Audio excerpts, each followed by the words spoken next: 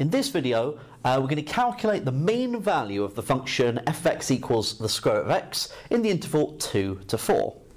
Okay, so the mean value of the function will be 1 over 4 take away 2 times by the integral between 2 and 4 of the square root of x, which I'm going to write as x to the power of a half, dx.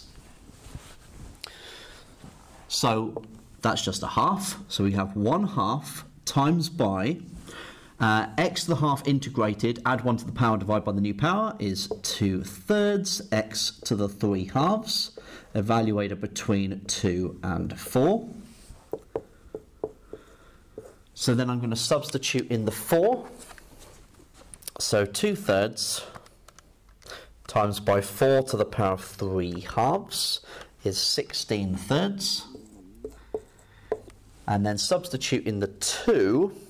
So 2 to the power of 3/2. Okay, so square root the 2 and then cube it.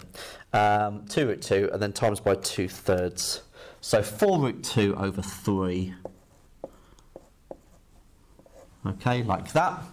So multiplying that through by a half, we can get 8/3 take away 2 root 2 over 3. Now you could factor the third out if you like, if you wanted to write that. Or you could factor out 2/3 actually. So 2/3 times 4 take away root 2. You could write it like that. So there's a few different ways you could write it. But that's how we can find the mean value of root x in the interval 2 to 4.